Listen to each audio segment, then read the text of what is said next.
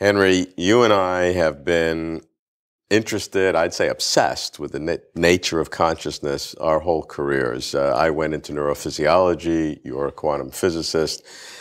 And yet, as I talk to people, it's stunning to me that some people will say that consciousness is just a hoax, an illusion, that our evolutionary processes played tricks on us. And yet, to most of us, consciousness seems like the most fundamental thing that we have. How do you view consciousness? Why is it so mysterious? Well, your question kind of has two parts. One is, does consciousness do anything? And the other is, what is consciousness? And I don't think that you can go far wrong by starting with what William James says at the beginning of his book. Consciousness is ideas, thoughts, and feelings. It's the subject matter of psychology as it was understood at the turn between the 18th and 19th century. Okay. It's the subject matter is thoughts, ideas, and feelings. And in fact, William James then goes on and says that feelings are somehow the fundamental thing, and that your thoughts and your ideas are in fact just high-grade feelings with a lot more articulation, that feeling is the fundamental thing. And so we know it by the fact that that's what our experiences are. And so I don't think there's a mystery about what consciousness is. On the other hand, there is a question of, does it do what we think it does? In our experience, we say, I want my arm to rise, and there's a thought, and my arm rises. There seems to be a connection between your thought and your physical activities. Mm-hmm, mm-hmm. And so the problem only then arises really in its most rigorous form when Newton came on the scene and developed a physics which only had physical variables involved. By physical variables, I mean the variables that physics deals with, the locations of particles, the trajectories of particles, mm-hmm. the strength of fields, electromagnetic fields.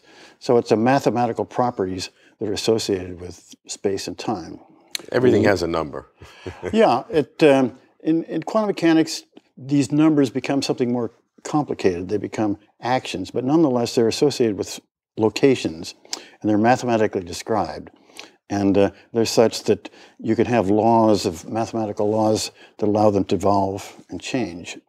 And so from that Newtonian perspective or point of view, there was no need for or no room for anything else. Everything was just mechanical, mathematical properties. The classic billiard ball world. The billiard ball world, or the clock universe, clock universe, clockwork universe, and so every action has an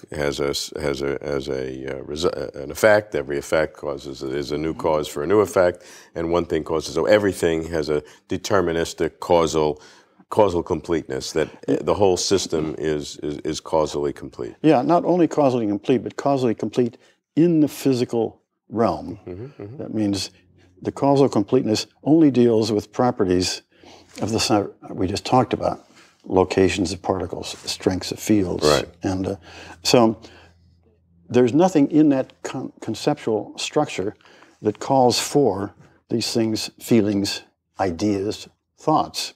The whole thing is complete in this other realm, the physical realm. So in this world, if you never had the concept of consciousness, thoughts, ideas, feelings, be nothing lost within that context. In terms of causation, nothing would be lost, because this full causal structure is already completely described in the physical realm. If you had a Newtonian clockwork billiard ball world and you didn't have consciousness, there's no internal contradiction. That's right. Okay. Not only there's no contradiction, but there's nothing conceptually that even calls for or hints at the idea that there should be something else. The full causal structure is now, some people use that as part of the argument, not the total argument, to say that consciousness is an artifact, is an illusion, is an epiphenomena, as they would say, something that we think is real, but it's not really real. That's right, and that's because they're coming from this classical perspective, this perspective of classical physics, where the whole thing is mechanical. The whole thing is in the physical realm. There's nothing for consciousness to do. So if you want to start with that as your presumption or your bias or your position, then they're right. If there's nothing for it to do, it must be some sort of illusion. If you start from classical mechanics, that's where you're inevitably driven to. I mean, the conclusion. So that's an internally consistent argument. That's right. If you have classical mechanics in a Newtonian world, to say that consciousness is some kind of an illusion is consistent with that world. That's right. All right. And insofar as you've committed yourself and believe that, accept and that the world is classical, described by classical mechanics, that's the only logical conclusion. And that's where all these people come from. So now let's get to quantum mechanics. Well, even before you go to quantum mechanics, there are some problems with that. Okay. And that is, there's a question of why are the laws what they are? In other words, the mechanical universe says, well, if you give me the initial conditions and you give me these laws, then everything else is determined, which means that the question is, well, what determines the laws? What determines the initial conditions, the initial setup? And so at the time of Newton, and Isaac Newton was a religious person, he could say, well, God sets the thing up. He gets it up and running, determines what the laws are, sets the initial conditions. Takes care of itself. And then, in fact, not only does he allow it to take care of itself, but apparently it's got to take care of itself. He's not allowed to do anything. He's got to sit back and just either watch it happen or disappear from the scene. And so the question is, even if you start from a classical point of view and you want to believe classical mechanics, and say at the end of the 19th century, there was a lot of evidence that that's how nature really did work. And but there were these questions, what were the initial, what got the thing going? What are the laws? And there is the second puzzlement, and that is, since everything is this way, why was there consciousness at all? I mean, it doesn't do anything. It's just sitting there inert and a passive observer of the scene, which has no function. So it's a mystery why consciousness should ever come into existence at all. So there's two problems there already with this classical view, even before we go to quantum mechanics. And now, it turns out when you go to quantum mechanics, the first thing is that those laws no longer are sufficient. The quantum mechanical laws, there are four, if you really analyze it, there are four different processes in quantum mechanics. One of them, which von Neumann calls process 2, people call the Schrödinger equation. One of them is a generalization of the laws of classical mechanics. Right. They're deterministic. You set the thing off and it goes on automatically according to mathematical laws. But there are three other processes that are essential, and one of them is so important that von Neumann calls it process 1. That's going to be the observer. That's the point is, the way quantum theory works, in order to get consequences, predictions out of quantum theory, it works like 20 questions. A question has to be posed in the quantum mechanical scheme, and then there's this evolution according to the Schrödinger equation, and then nature gives an answer. So I've talked about three different processes already. One is the posing of the question. One is the evolution according to this mechanical, somewhat like analogous to the laws of classical mechanics. And then nature gives an answer. Now often, this answer given by nature is statistically determined.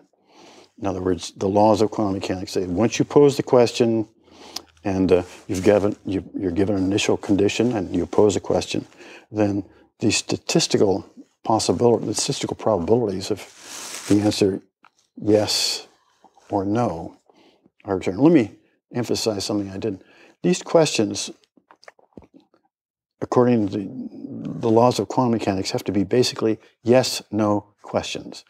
They're not a question like, where is something? Yeah.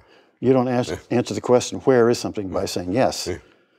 But you can ask, is something in this region? Then you can answer yes or no. Yes or no. And so the way quantum mechanics works is before you get anything out, you've got to pose a yes-no question. And the key point, the next key point is that there's nothing in quantum mechanics in these laws that determine what the question will be. So there's a gap.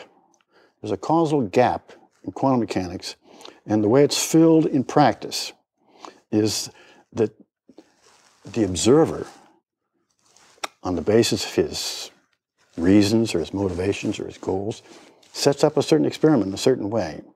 He might set up a situation where a Geiger counter or some other detector of particles is placed in some position. And then this Geiger counter will either fire or not fire, right. Either yes or no. And so the question is, well, why did the Geiger counter get placed here and not there? There's a whole continuum of places that it possibly could have gone. And in quantum mechanics, there is no law of quantum mechanics that determines what the question will be. Now, how does this bring us to consciousness? Well, the way this question is answered in quantum mechanics, in orthodox quantum mechanics, the way it's used and taught is that the observer chooses. And the observer chooses, of course, on the basis of his reasons for doing it. So you're in this realm, the psychological realm. In other words, reasons, thinking, thoughts. That's in this other realm of reality. And it is certainly a part of reality. We know that thoughts exist. Nobody's really denying that thoughts exist. And the question was, how do they do something? And the point is, in quantum mechanics, there is a place for them to do something and a need for them, because there's nothing in the mechanical world that determines what the question will be. In actual practice, the answer to this question is provided by something in this other realm, in the psychological realm. So there's a need in quantum mechanics for something else, and the way quantum mechanics works in actual practice is that this something else is a choice on the part of a human being, which is a psychological process. So quantum mechanics is built in its structure to demand and both allow and demand the input of psychological input into the physical region. So, I mean, this is beautiful. You know, it answers basically. I mean, it doesn't give you all the details of every answer, but it gives you the basic structure of understanding how consciousness can affect your actions, your physical actions. How then does quantum mechanics change the situation of Newtonian clockwork universe? Well, quantum mechanics does not have a complete deterministic system. In fact, if you analyze the structure of quantum mechanics, an important element is that a human being, in the way it's actually used in practice, has to ask a particular question. And there's no rules in the quantum mechanical system for what that question will be. So you have an essential element of indeterminacy associated with the asking of a particular question. Now, what experiment am I going to do? That comes into the quantum mechanical, which is completely unlike anything in classical mechanics. And does this therefore elevate consciousness to something of fundamental importance, as opposed to some artifact of the classical Newtonian clockwork world? Well, in the Newtonian picture, you have to think that this consciousness either does nothing at all. Mm-hmm. I mean, it's just up there doing nothing. But here, there is a role for consciousness it has to come in to pose a particular question that the quantum mechanical formalism then supplies an answer. And by doing so, it becomes then a fundamental part of reality. It is injected into the causal structure. We don't doubt that it's part of the world. Well, some conscious, you know, that it exists. I mean, certainly it exists, and the question is, does it do anything? And the problem before was that it couldn't do anything. Now, there's something for it to do, and the rules of quantum mechanics are built around the fact of this input of something that comes in practice out of a conscious choice.